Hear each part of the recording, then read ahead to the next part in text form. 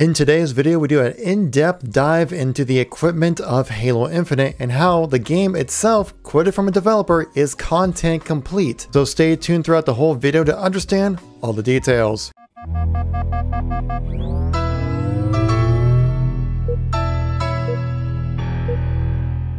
How's it going, everybody? It's Kevin here once again, giving you another news and informational video when it comes to Halo. If you like this kind of videos, make sure to tap that like button. Lets me know you want to see some more content like this. You want to stay up to date with everything going on with Halo as we ramp up to the release of Halo Infinite.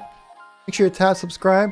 Let's get right into the content here. So this will be my final video doing a deep dive into the January development update that we got from Halo Infinite. I've done previous videos doing like an overall highlight of the whole thing, an in-depth dive into the weapons, an in-depth dive into the vehicles, the combat doctrine as well. And in this video, we're going to be doing the equipment. Equipment is something we have not seen in Halo since Halo 3, which I think overall did rather well, but I think what the issue was with the equipment is that they kind of removed it and they tried making that inherent abilities to the player for a lot of different kind of ways, which really messed up the combat formula when it comes to Halo. And it looks like with Halo Infinite, according to these developers, looking to bring it back more to maybe like a Halo 3 style combat system. So let's jump right into it. Now you're probably wondering why bring back equipment. Well, Quinn Del Hoyo, the lead of the Sandbox team, says equipment is meant to be a force multiplier by design. The player can flip a combat encounter on its head. That's what makes equipment so exciting, that it can find ways to completely make something that's rather predictable like a gunfight and completely make it original and a unique situation, keeping the gameplay fresh and fun, giving the player more abilities than they usually have. Like in Halo 3, we had the Grav Lift, which kind of essentially enhances your jump ability, make it so you can reach up to higher elevations.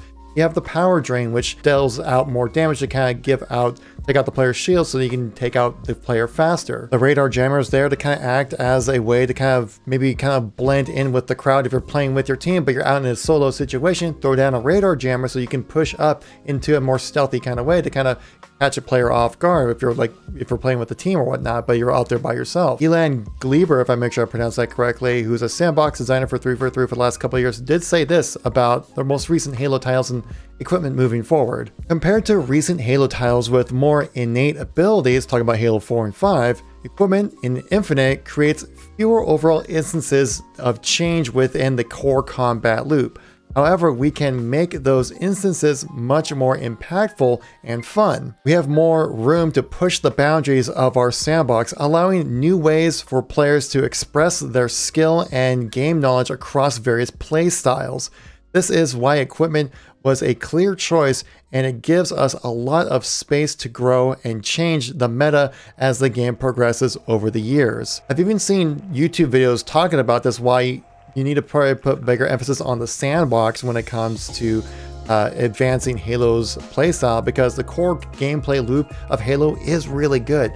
But then with Halo 4 and 5, they tried messing around with that a lot, and it kind of turned off, well, the majority of players. Also, Halo Reach did this as well, giving players innate abilities like sprint or like armor lock, boosting abilities, Spartan Charge, ground pound, and things like that, that really just kind of adds a little bit too much to the gameplay. That kind of loses that instance of what's the core aspect of the shooter. It's to shoot things. I had a friend in Halo 5, his tool of destruction was melee because he would just Spartan Charge everything. And I'm like, you're playing a shooter, but you're meleeing everything. Obviously, that's his playstyle and that's how he likes to play, but I'm just giving you an example of like, what are you really playing here? And Elan's exactly right about this, saying that equipment doesn't mess up with the core combat loop at all. All of Halo 3's equipment is passive. It doesn't actually deal out any damage or anything. It just affects the gameplay in a certain way where it still needs the player to initiate that golden triangle of guns, grenade, and melee to actually execute the kill. Halo 5 especially messed with this with creating more of a pentagon shape, allowing ground pound and Spartan Charge. Another thing they mentioned about equipment in Halo Infinite is that they want it to be easy to understand. You know, there's a lot of aspects within Halo 5 where honestly, like, there's a lot of things that a lot of people didn't actually pick up on when it comes to how weapons and equipment are used in that game. And it sounds like they're kind of returning back to the Halo 3 style of things with simplicity but high skill ceiling. Mentioned here specifically saying another key aspect was equipment with a low skill floor and a high skill ceiling. In other words, equipment that was easy to understand and benefit from for beginning players. but with elements of mastery that allow high-skilled players to do some amazing stuff. Equally important is how the equipment feels on the opponent's end. Not only that it's balanced, but that there's engaging counterplay or clear telegraphing that gives players on both sides an opportunity to display skill mastery. This is a great philosophy I would love to see Halo return to, is the simplicity of how Halo is. I've always kind of equated it to chess, where it takes 5 minutes to learn, but then a lifetime to master, and that's what makes Halo 3 and previous more classic Halos so amazing. I can kind of bring the similar analogy to, well, the Battlefield series. If you guys have ever played Battlefield 3 or 4, say something like a tank, right? It's super overpowered, right? You can fully slay out an entire lobby if you play it right. But there is that counter of the engineer, and people can spawn with rocket launchers and different anti-vehicle weapons to really take them out pretty easily, to be honest. So an inexperienced tank driver can be taken out, maybe get like 3 or 4 kills, but then taken out. A well-experienced, well-knowledge player can absolutely dominate a lobby with like a 50 kill streak. And that's the similar kind of idea that they're looking to bring in with equipment for Halo Infinite. They don't want equipment to be just like an instant easy button to make something way better in your favor. They want to make it so then that you have to put some thought into when to utilize this equipment at the right time. They also mentioned a clear telegraphing maneuver as well, so you'll probably get a clear, like in Halo 3, you had a clear like arm toss maneuver when it comes to showcasing that someone's gonna throw some equipment on you, so you have the ability to counteract their actions. So it sounds like they're gonna have a similar feel with equipment from Halo 3 and Infinite, that it's gonna be much more passive, kind of advances to your ability to get kills in the game, but not necessarily anything that's like gonna be an instant win kind of option for you to utilize. It's still up to you to utilize that golden triangle of guns, grenades, and melee. One part about equipment I'm certainly worried about is how is it gonna work across game modes. So we have campaign, obviously, and we're obviously gonna have multiplayer. And as you can probably assume, some things that work out really well and are fun to utilize in campaign might be extremely annoying and frustrating to play against while in multiplayer. There's a reason why you don't really see radar jammer or the flare equipment utilized a whole lot in Halo 3's multiplayer, because it's honestly kind of annoying to deal with. And 343 recognizes that by saying here, we are tailoring each equipment and all the sandbox features for that matter to the experience they are being used. So expect to see some minor differences between multiplayer and campaign when it comes to acquiring equipment and the frequency in which it can be used, etc. To be honest, I actually got really concerned when I heard that equipment's coming into the multiplayer, because that drop shield that we saw in the campaign does seem kind of annoying, to be honest, because if I had to come across that in multiplayer, I would not like that, because it's a one-way thing. You can actually shoot through that if you're the person who deployed that, as we saw in the gameplay demo. Would that be something that could work within multiplayer? Maybe, but I really don't like the idea of that. The bubble shield, though, it does kind of annoy me sometimes. The players can get away, though it does kind of balance out that you can't shoot through the shielding at all. But with Halo Infinite, it looks like you can. Maybe within the multiplayer, that'd be just a straight wall that you can't shoot through in multiplayer. Maybe those are the kind of changes that we could see. Again, we'll just have to know more as soon as we get closer to the release of Halo Infinite and know more details. Maybe the grapple shot won't be like an infinite use cooldown thing, which it looks like in the campaign. Maybe in multiplayer, you'll have maybe like 3 or 4 or 5 uses out of it, and then maybe it breaks away or something like that. But at least it's good to know that 343 is going to be taking that into consideration, that there might be some differences that need to be done.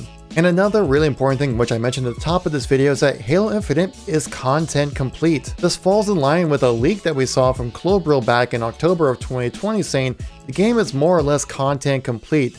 They can fully focus on the technical aspect now. I absolutely do expect Halo Infinite to be released in 2021.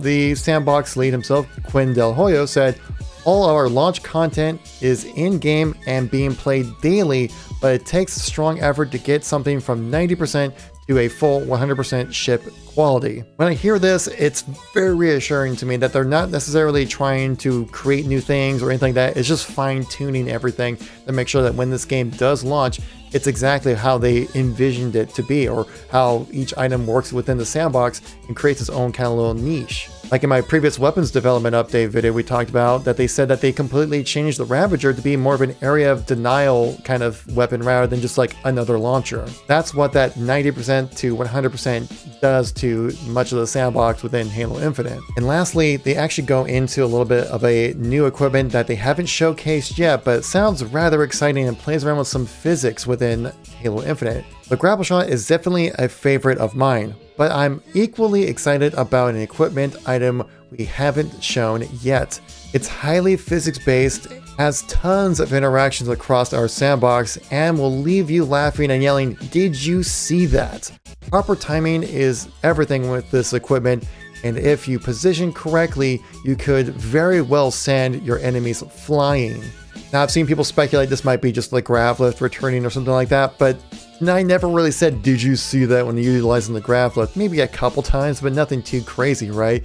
This sounds like something that'd be just like absolutely send a grunt to the freaking moon with a kind of reaction. At least that's what I would have to do to get that kind of reaction of utilizing equipment in Halo Infinite. Obviously, there's multiple ways to initiate some physics within Halo Infinite and just Halo Sandbox in general, so we honestly can't really speculate too much on this because it could be a million different things, but it's just cool to know that they have some more exaggerated parts like this, like they mentioned earlier in this development update, saying that these pieces of equipment allow you to kind of exaggerate on the sandbox a little bit without actually breaking the game. So if you guys like these news and informational videos, make sure to tap that like button. Lets me know you want to see some more content like this. If you've been out of the loop for the last few days or so, check out the videos on the screen over here. Got a link to all my news and informational videos. So thank you so much for watching. I greatly appreciate it. I'll catch you on the next one. Peace out.